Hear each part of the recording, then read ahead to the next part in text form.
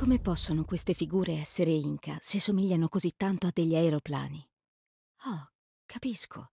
Sono una specie di insetti. L'archeologia è una disciplina complessa. Devi cercare di entrare nella mentalità e nella cultura di popoli scomparsi secoli prima che tu nascessi. Gli esseri umani interpretano ogni fenomeno sconosciuto alla luce di ciò che già sanno. Se gli Inca avessero visto degli aerei, avrebbero potuto pensare che si trattasse di uccelli di qualche tipo. In ogni caso, queste figure potrebbero anche non essere insetti. Alcuni sembrano più simili a dei pesci.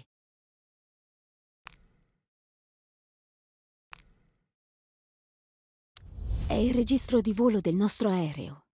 Miguel ha preso appunti a proposito delle previsioni del tempo. Clima temperato, caldo e secco per i seguenti 3 giorni. Massime di poco superiori ai 30.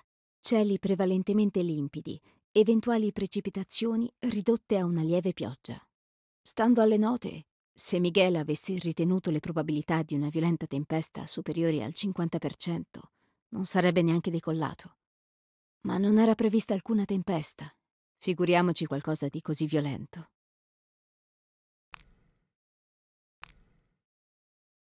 Questa è la storia di alcune caverne della zona che, secondo le voci, sarebbero infestate. Tremendi rumori spettrali sembrano provenire dalle viscere della terra. Nessuno che sia entrato in queste caverne ha mai fatto ritorno. Suoni misteriosi, a metà tra il rombo del tuono e l'ululato dei cani, aleggiano nell'aria, conditi da un'inspiegabile luce che rifulge all'interno. Ma è una statuetta da giardino a forma di pinguino, tutta colorata e decorata. È assurdo che sia stata messa in un luogo sacro come questo. Non dovrei ridere, ma è così fuori posto. I locali non avranno idea di che animale rappresenti e sicuramente non gli sembrerà familiare il materiale di cui è fatta questa statua. La plastica non esiste a Paititi. Mi piacerebbe parlare con chi l'ha messa qui e capire perché. Cosa pensa che sia questo pinguino?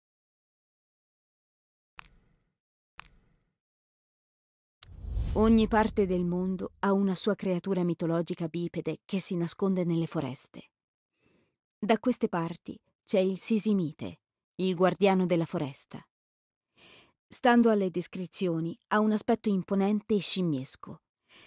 Si dice che uccida gli uomini a vista e rapisca le donne per portarle nella sua caverna allo scopo di accoppiarsi con esse. Gli abitanti che l'hanno scritto credevano che degli esseri chiamati Yaaxil vivessero al di sotto di Paititi. Secondo questo testo, la loro forza aumenta in concomitanza di eventi astrologici, il che è in linea con le leggende. Inoltre, i demoni attaccherebbero gli umani, di cui si cibano. Ma questo particolare non sembra confermato altrove. Stando a questa descrizione, ciò che chiamano Yaaxil è lo stesso tipo di creatura che ho incontrato a Kuwak-Yaku.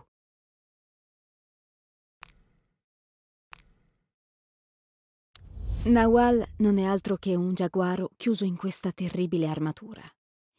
Un altro degli inganni di Dominguez. Ha creato questo mito per far sì che la gente di Paititi temesse la giungla, per tenerla bloccata qui, sotto il suo controllo. Si notano i segni delle unghie dove il giaguaro ha provato a toglierla. Povera bestia.